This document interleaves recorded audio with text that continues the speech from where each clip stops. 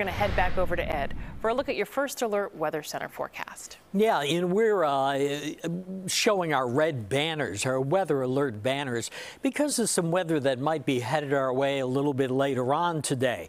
Right now, we have weather coming in that is showers and a few thunderstorms and overspreading much of the Chicago area. Some heavy downpours are still located out to the west of us, and if one of those come through your area, it could give you some heavy downpours. But it's later this afternoon into this evening that we're concerned about some weather that'll come through. There's a marginal chance, that's the lowest chance, level 1 out of 5 for severe weather. But the yellow area, which takes in most of LaSalle County here, is a slight risk. That's one level higher, level 2 out of 5 for severe weather. Main risks here are some heavy downpours and lightning and severe risks that include large hail and damaging winds.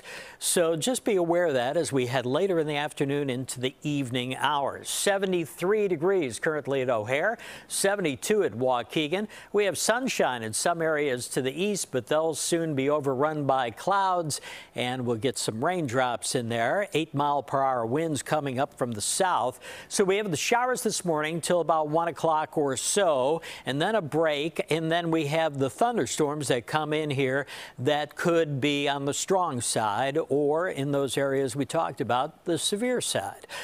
So these storms this morning, or showers for the most part, come through. This is 2 p.m.